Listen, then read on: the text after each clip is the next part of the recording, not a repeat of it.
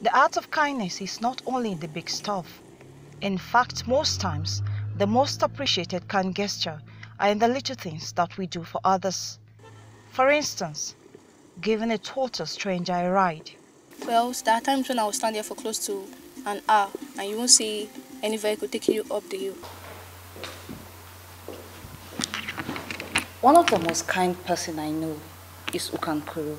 I came across him on Facebook and have been following his activities.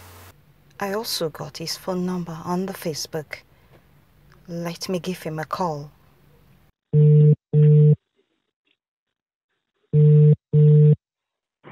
Hello, good morning. Yeah, hello Ukan. Good Good morning. morning. Long time. We met on Facebook. Remember? Okay. Yeah.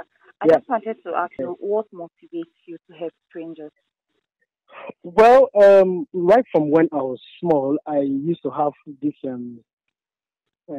I don't know whether it's phobia, but I used to suffer a lot of pain and depression when I see people suffering from things that ordinarily anybody should get, like say eating food and children not putting on slippers that are so very cheap back then, and a lot of things. So I promised myself that as I'm growing up, if God blesses me, everything about my life will be dedicated to humanity, no matter how small. Even if it means me eating once a day for other people to eat well, I would do it. Do you consider yourself a kind person? The ability to be kind is a human quality expected of every being. If you think you're not showing enough kindness, it really does not take much. Sometimes all we have to do is to be deliberate, to look around specifically at someone else and see what they are going through. You'll find out that a smile, a hug, or even a helping hand is all they need to get by. I find it myself, I'm into aluminium roofing and windows building. But today, you can see I'm a roasted yam by roadside just to manage myself. It is our kindness that makes us become human and makes us reach out to people. There's a reason that God make us to be one in this country. And let us work together to make the betterment of this country.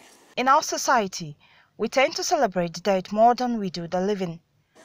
When was the last time you called an old friend, a cousin, or your family members?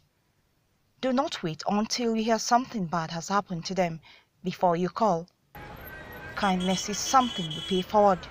It will come back to you or even your loved one when it goes a full cycle. If you want kindness, show kindness. Be your brother's keeper.